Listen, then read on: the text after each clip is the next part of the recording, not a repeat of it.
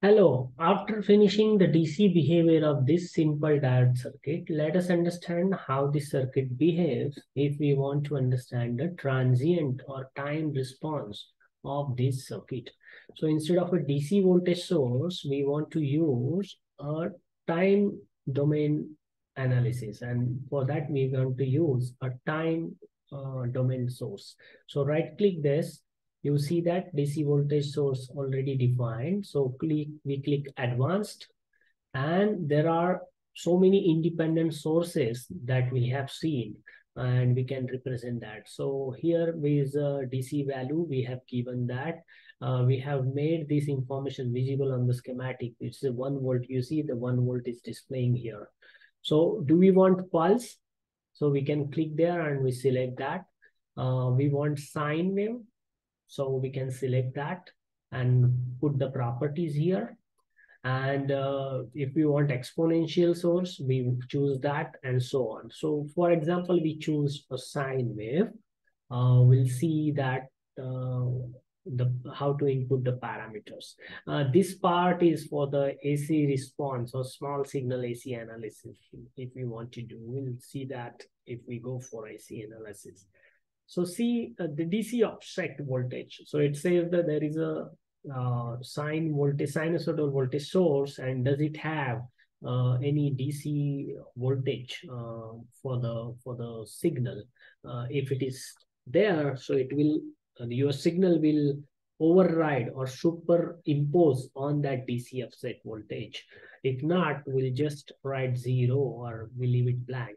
Then amplitude, let's say I want to apply 1 volt of signal, which is a sinusoidal. Remember, now this is a time varying signal we are applying.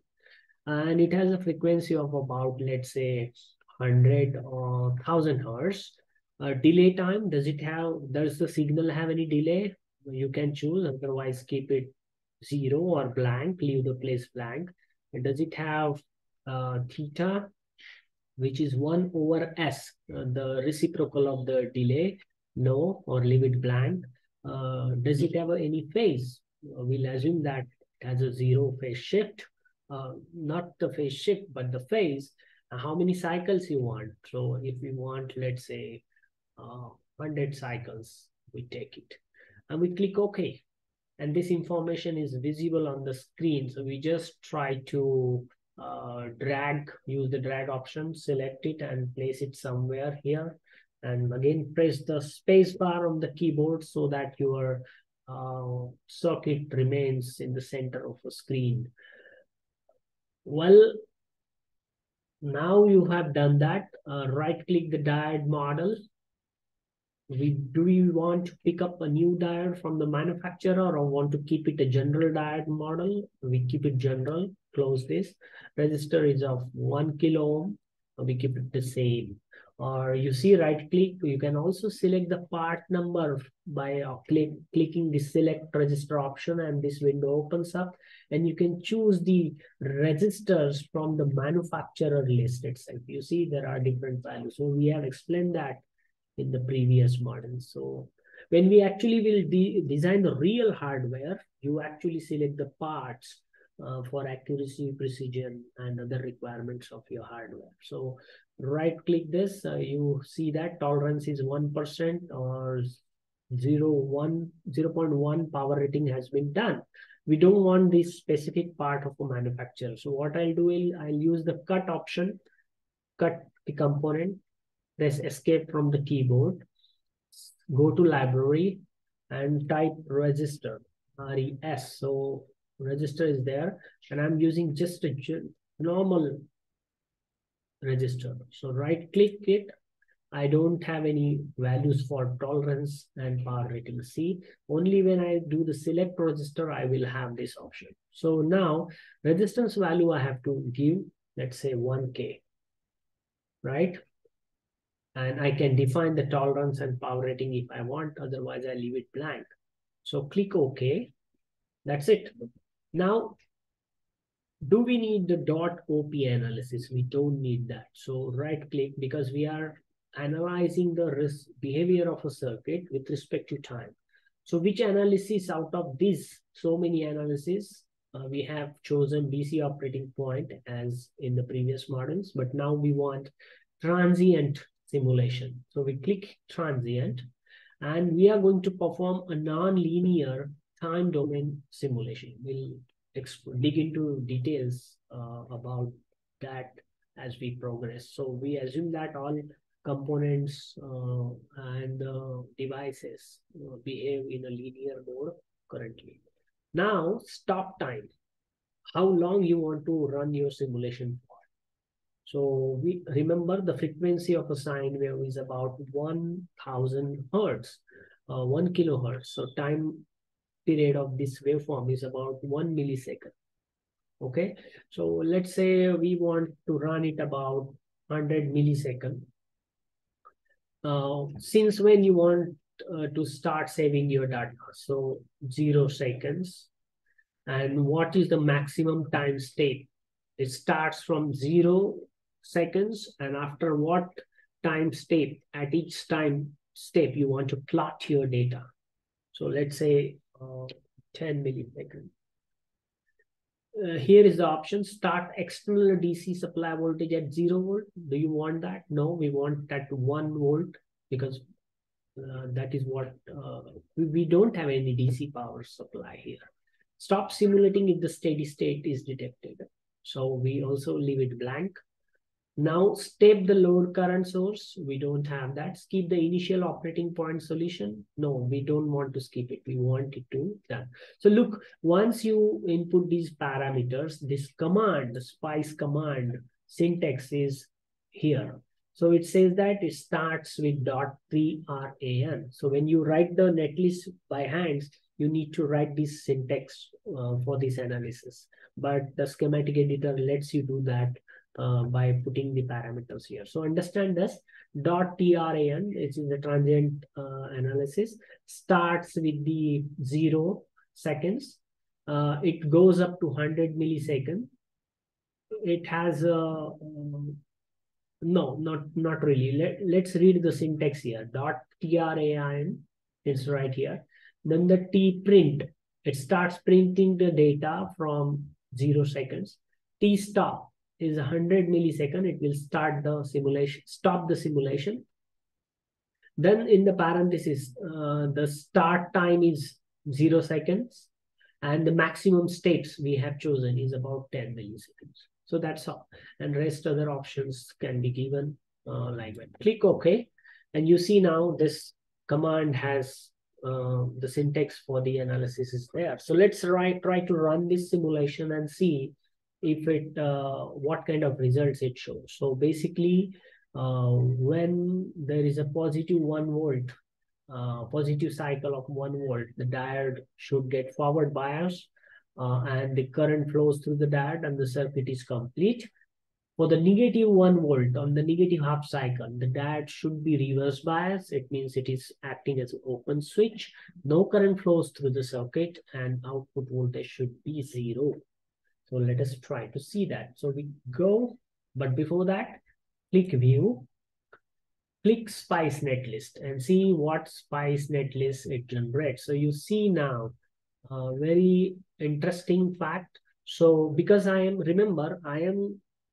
going to upload the executable Spice files. These circuit files are going to be uploaded. So it means when you open them, you simply ready-madely get this circuit there, and then you just do what I'm doing here. Click View, click Spice Netlist. You will have a ready-made Spice Netlist, which you can save as a .cir extension or .sp extension or .net extension anywhere using my Word document or any text editor as shown over here, and open the simulation software, call this file and run it. Boom, you get the results. So either use a circuit schematic or use the just textual netlist to run your simulation. So you see here, V in is connected between V1, this is the voltage source, is connected between node V in and 0. V in and 0 right here. Ground is always 0, remember.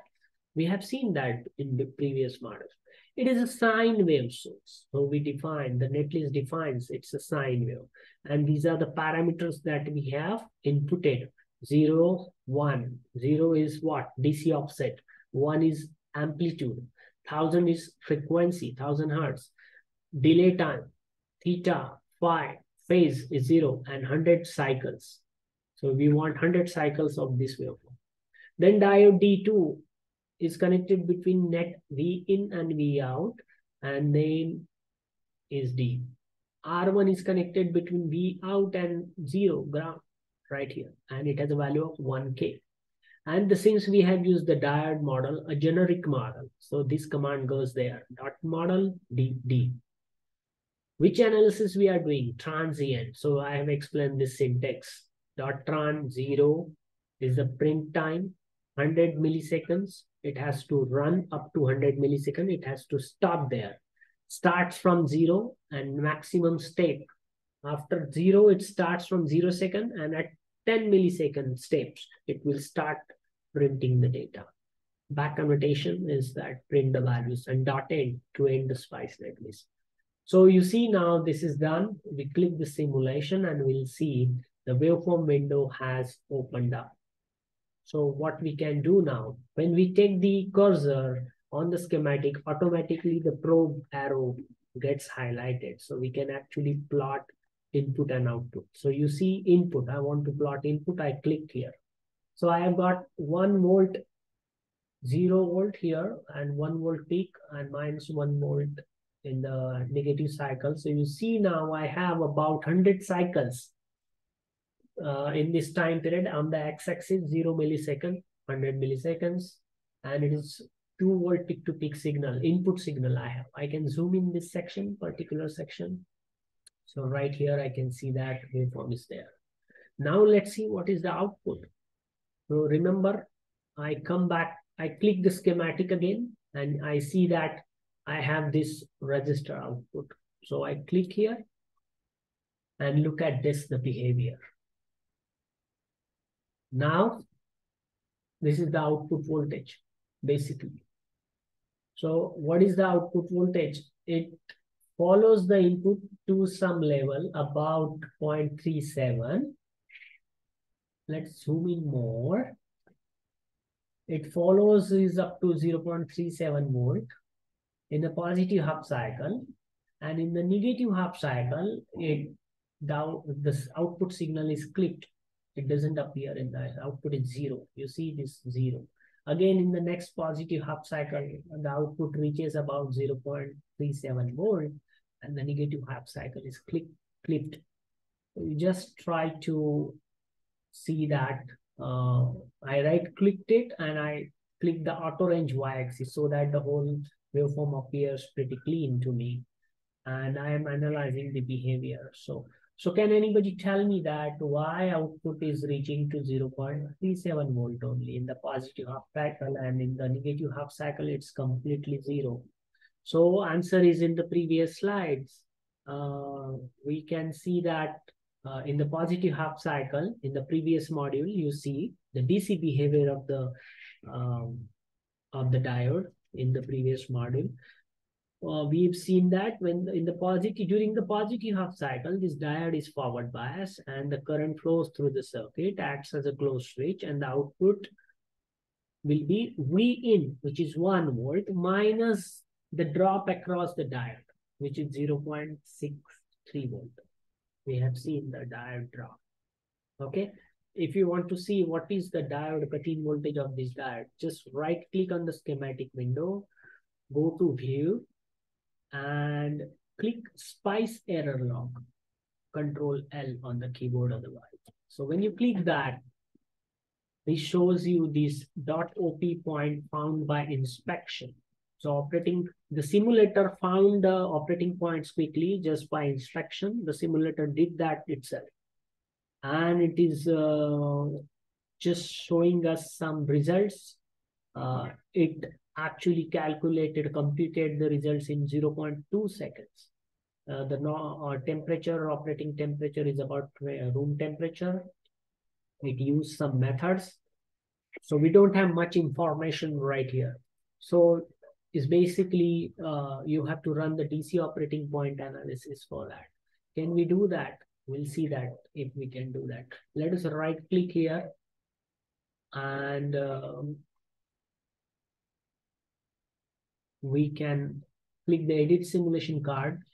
And if we click here, dot totally, no, we don't do that. We just take a look. So remember in the previous model, we have seen how to compute how to automatically using the simulator know the value of the cut-in voltage. So it is, remember, it is 0.67.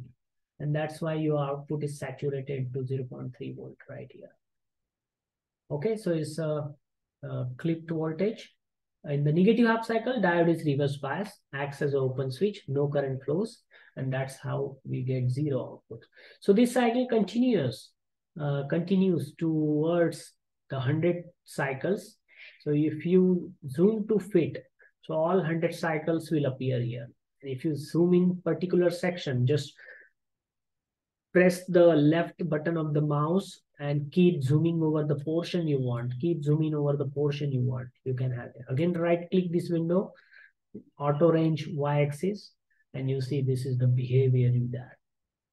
So that's all about the transient analysis. What if we click the schematic window again through the left mouse button, and now we see we have probed the voltages, V in input and V out here. So you see V in is here in the green, V out is in the blue.